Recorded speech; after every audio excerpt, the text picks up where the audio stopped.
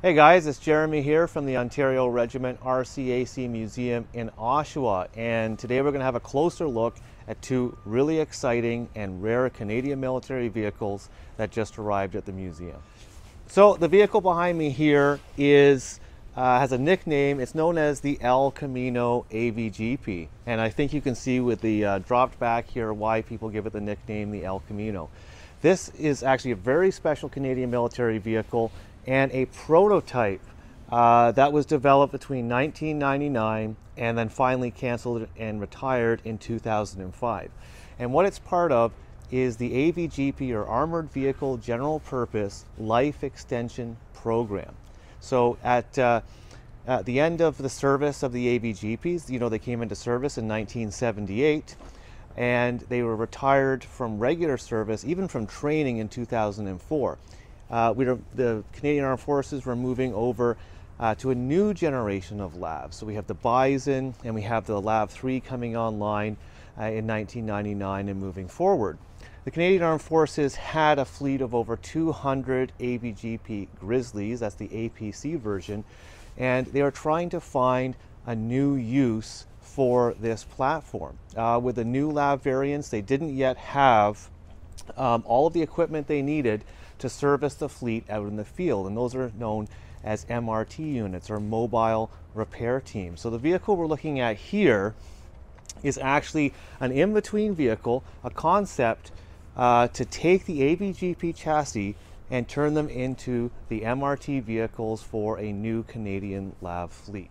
So as you can see from the front of the vehicle, it very much looks like your standard AVGP or Generation 1 LAV.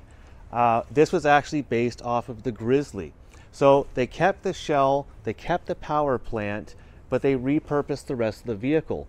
They cut away the crew compartments, they updated the electronics inside, updated the hatches, and this is actually a mobile repair team vehicle tech vehicle. So it has a crane on the back, it's a 5-ton crane, and also that big empty space, that is actually where a workshop pod would be placed. It could move out into the battlefield, drop that workshop right into the field so it could service the Bison and LAV 3 vehicles.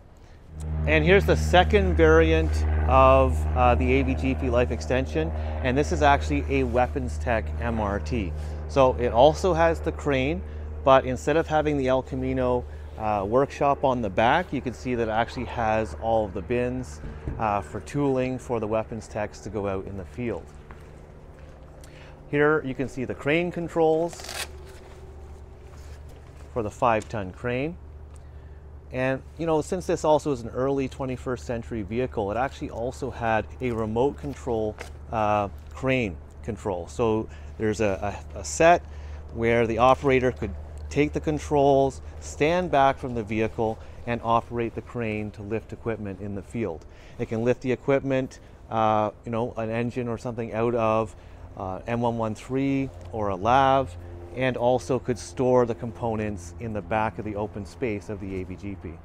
These vehicles actually have an incredibly long name. We've been referring to them as the AVGP that we all know, the Armored Vehicle General Purpose, but they were considered at the time the first generations of the new LAV program, the LAV.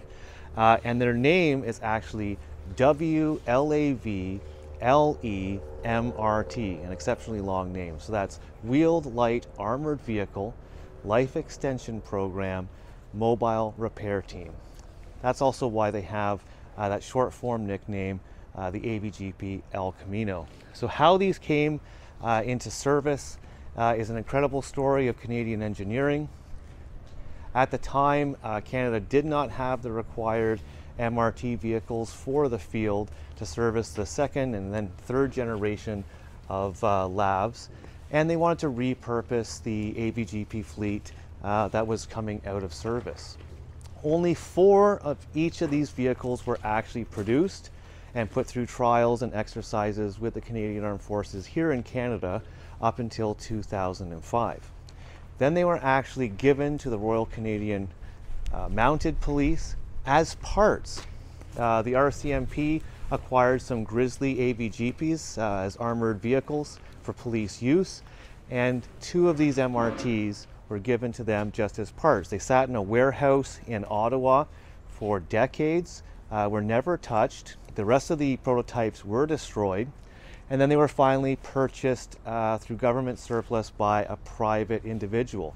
That individual, recognizing the uniqueness of these vehicles and that unique period in the story they played in the development of Canada's LAV fleet, decided that they had to be coming to a museum, and this year generously donated them to the Ontario Regiment Museum. That's just a very quick look at the WLAV LE MRT series of vehicles. We're going to have tank talks on these this winter. You'll be able to come into the museum, have a closer look. We'll have all the hatches open. We'll compare them to the early AVGP fleet, and then later, obviously, the LAV 3. What's incredible about these prototype vehicles is that although this program was canceled in 2005, many of the concepts that were developed by GM Defense and General Dynamics Land Systems in these WLAVs, you would later see on modern Canadian MRT vehicles built on the LAV 3 and later chassis. So an interesting part of Canadian military history, showing Canadian development and R&D and how they could adapt an older technology to meet an updated need for the armed forces. So if you like this series, hit subscribe, like us on our Facebook page. We're going to have detailed looks at these vehicles and their history in future videos. See you again.